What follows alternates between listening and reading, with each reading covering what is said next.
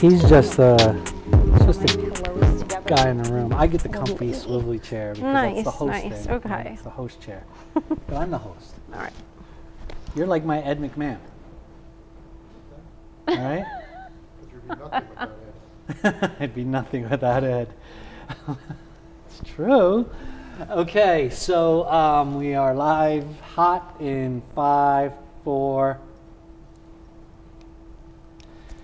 Hey everybody, Eric here with Biz Talk, a procurement.com brand. Once again, we have a most awesome guest on the show, Joanne Newborn, founder of Newborn Evolutions, right? It's with an S. Evolutions or no. Evolution? Evolution. Newborn Evolution. See? That's what you're here for. Correct my mistakes. Joanne, I think it's like I read I read on your website. I thought one of the things I was like Jungian, and then I started actually having to go back, and I'm like, oh man, I know this stuff. Let me go read about this some more. And I was like, okay, this is really interesting. So before we jump into that, tell us a little bit about who you are, your business, what you do, and then we'll just take the conversation from there. Yeah, absolutely. So my company is Newborn Evolution. I've been in business for 5 years, and what we do is we do leadership consulting and coaching and training in organizations all over the world. I have to really credit the pandemic for that because it changed the landscape of coaching, right?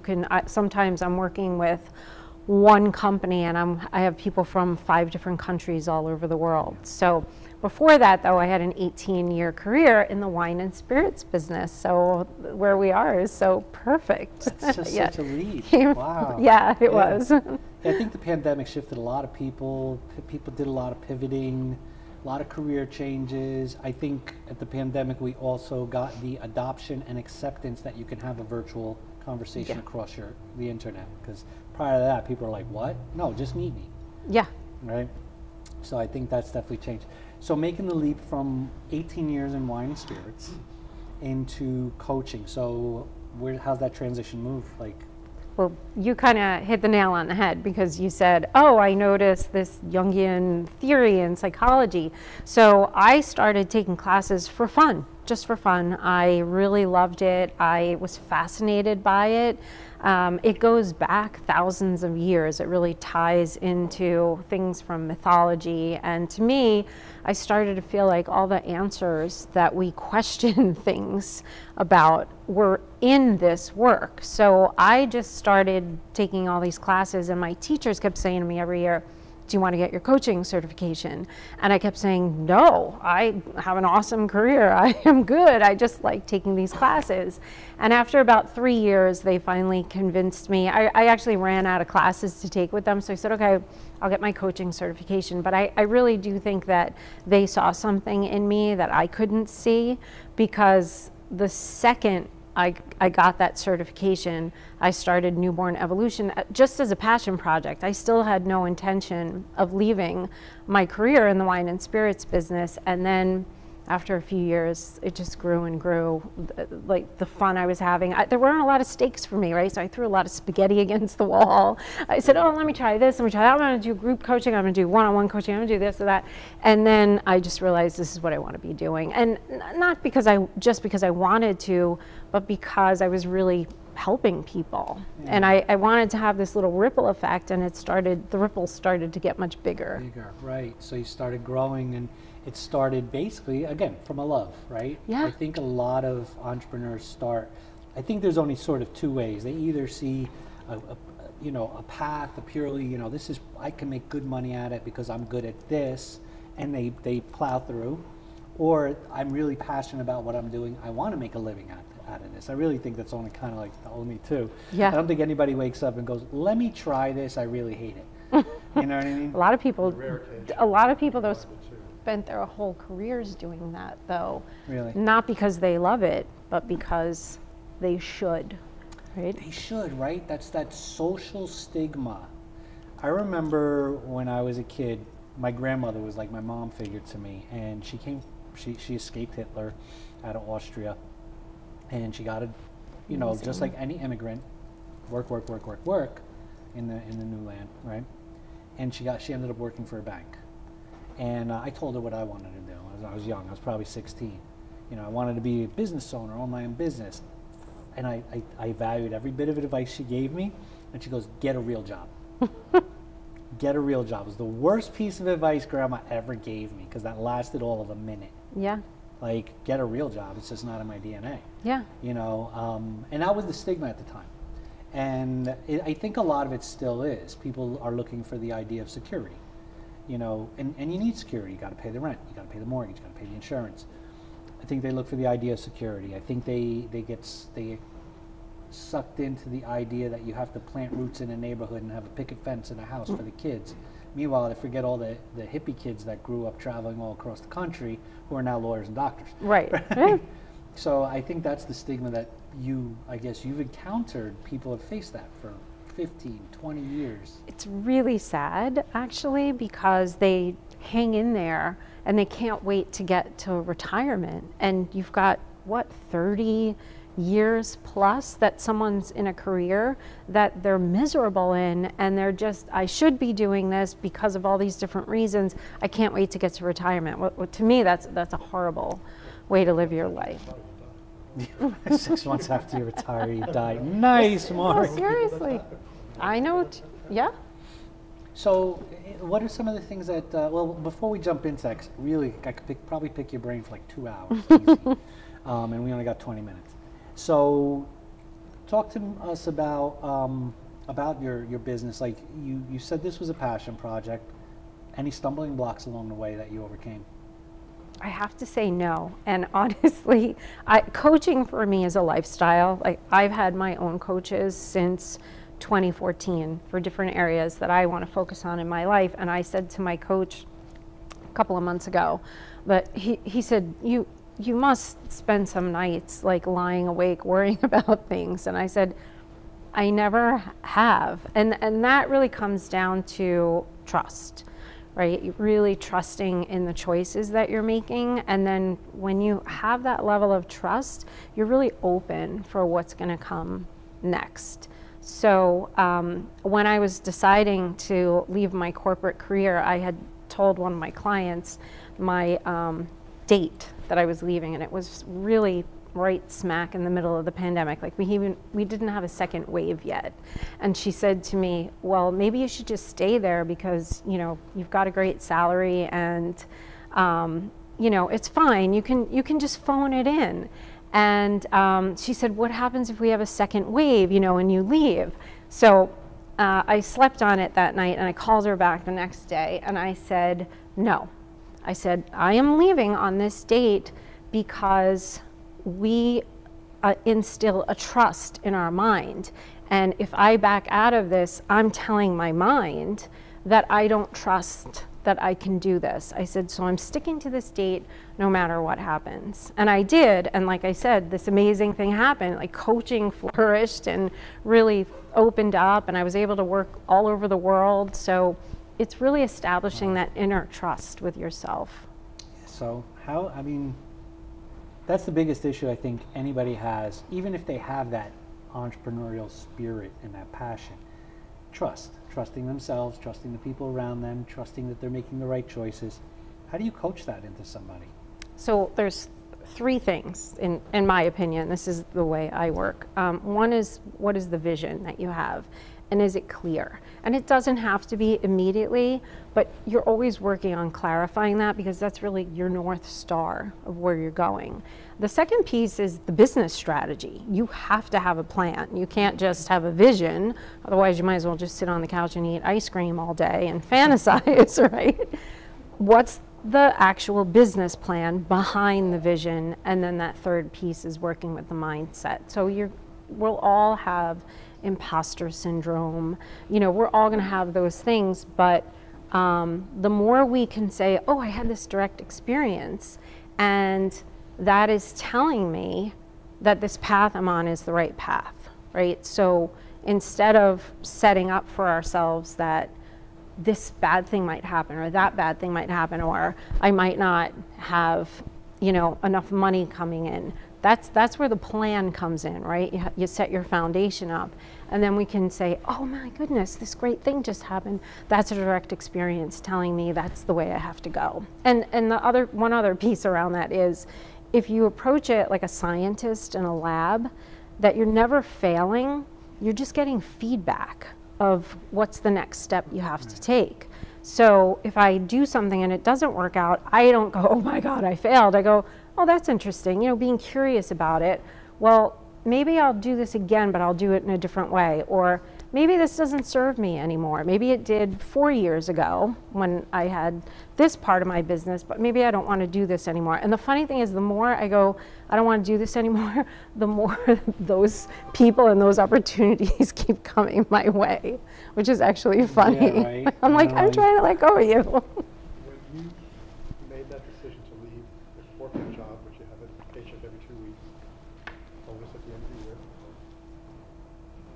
did you have a savings account that you were able to tap into the next 6 months or a year? That was your, was a fallback when you ventured out, not having a paycheck, or did you already have a few clients that you knew was going to bring in some cash flow? Yeah. When you made that leap. It's a good question. How did making that leap, what Yeah. did the cash look like for you? Did you establish clients slowly, or was it just like, boom, out of an airplane?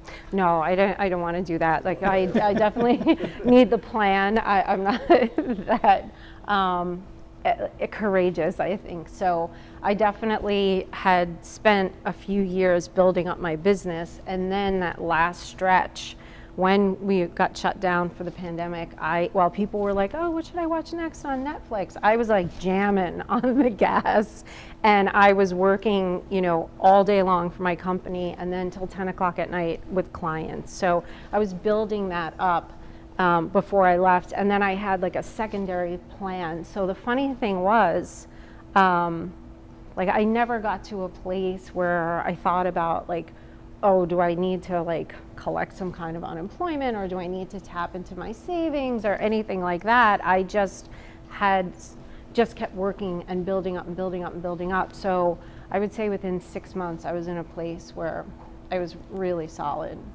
For a short period, you were collecting 2 paychecks from corporate and from your clients? Yeah, but that was happening over time, because once I had started that passion project on the side, I was getting clients. So, I mean, side hustle is the new black, isn't it? Yeah, well, I mean, it's every side hustle. You know, we call it side hustle. Back 20 years ago, 25 years ago, if you were an entrepreneur, you were jobless. You know, that was the stigma. Like, I'm an entrepreneur. Oh, you don't have a job. You know, that's what people say. I remember that. Yeah. I remember that. So yeah, so you know, planning. I mean, that seems to be the running theme that you would say, and I don't disagree. You'll talk to any professional. It's have a plan. It's have a strategy. It's have something to make your next moves. I want to leap back a little bit to the whole idea of the vision, right? And having a strategy. You know, it's funny because when I launched Black Ink in 2013, what I could say is I saw to the horizon. I saw it to the horizon. I had a vision. I knew there was a direction, and I knew sort of where I wanted it to get to. I dragged him in with me, kicking and screaming. I literally called him up and said, quit whatever you're doing, you're coming. But then when the opportunity arose to start, you know, developing the government contracting and the small business conferences, I said to him one day, I said, you know, I saw to the horizon with Black Ink, but like for the first time in my life, I could see past the horizon. You know what I mean? Like for the first time in any venture. So I don't know if that's like where that, but I think somewhere in there that sets into the mindset of trusting yourself. Yeah. Maybe. I don't know, what do you think? What is that? Is that something? Do you run into people who can see beyond the end game? Yeah, so a lot of times people are afraid to create the vision because maybe they've had this vision their whole lives, and then unconsciously they think, well, when I reach that goal, I'm not going to have anything else to reach for. But no, we have to keep resetting the vision. So when you achieve that vision, now you have another vision and another vision, and it gets bigger and bigger and bigger. So you were doing that without putting a name to it, but that's exactly what you did. You're like, I had my vision, and then all of a sudden I saw the next vision. And they're not different. It's not like you're ping-ponging all over the place. It's like going up a mountain. You're just climbing higher. Yeah, I mean, we're using our skill sets. Yeah. You know, and again, we spoke with Dominic, and, you know, I said I felt like this is the culmination of the last 20, 30 years of all our skill sets are here now. Like, we're finally putting all that stuff, even like the stuff in high school, I'm going, why are we learning this? Yeah. You know what I mean? So, tell us a little bit more now. Talk to us a little bit about that, and I'm going to say it properly. Jungian, right? It's not that you don't say, I say Jungian, and That's everybody. okay. I saw you cringe a little. Tell us about, like, where does that intersect with small business? Well, all of the theories that I've been talking about really comes into achieving your dreams. And to me, because I had such a long career in the corporate landscape, not only just because of that, I was always really passionate about leadership before I even started studying Jungian psychology, because I had gotten my MBA from Penn State, and when I went after being out of school for a long time. So I had been in the workforce for a while, and I came out of getting my MBA and I felt so idealistic. I thought, oh my goodness, all these problems that are coming up at the companies that I work for, like, all the answers are right here. And people just weren't doing these things. And I remember I went to work for a wine company, and they came out of a meeting, the senior leadership, and they said, you know, we're raising our prices on all these brands. And the sales team went berserk, and they're like, how are we going to make up these sales? And I was not in a very high level role. And I went to the senior leadership, and I said to the one particular person, I said, have you done the price elasticity of demand to see how much volume you're going to be losing by raising the prices, so we can see what marketing plans we need to put into place to be able to make up for the volume? And the guy just looked at me and he was like, no. And like, why are you, asking me this? Like, how dare you? And so I was always really passionate about giving leaders the tools that they need to really lead teams. Like, this was the highest salesperson in the company. And so I think that, combined with the Jungian psychology of the trust and the vision and the universe and paying attention to symbols and symbolism, the two of them combined are just, a massive explosion of yumminess to me. Nice. So, okay, where can we find you online? So my website is newbornleadershipevolution.com. Okay, newbornleadershipevolution.com. We'll be throwing that on the screen anyway. Okay. Newborn, like a baby. N-E-W-B-O-R-N. Thanks for asking. And then one more thing before we jump. I know you deploy like a web series. You have a web series, right, that you do? I've seen it on social. Yeah. I haven't watched it, I'm sorry. No, it's okay. I have to have you on. It's called Experts Unplugged. And I just do 15-minute interviews with experts to talk about their area of expertise. So I'm an expert of nothing. No, that is not true at all. So that's my series. It's on LinkedIn, YouTube, Instagram. So yeah, you know what? And we have our YouTube channel, so we're going to have to get your show up on our channel. We're launching this series January 10th. Great. This series launches, and we're actually going to be working on deploying OTT for streaming our series, but we'll definitely get you on our YouTube channel. Great. So we can and do vice versa. do something. Right? Yeah. You'll interview me, I'll interview, we'll simultaneously record it, we'll do something.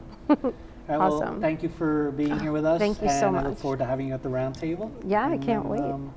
So you guys got it. There's a psychology, and you need to reach out to this young lady and get your shit together. We're out. You use the one gratuitous Use S the word. one gratuitous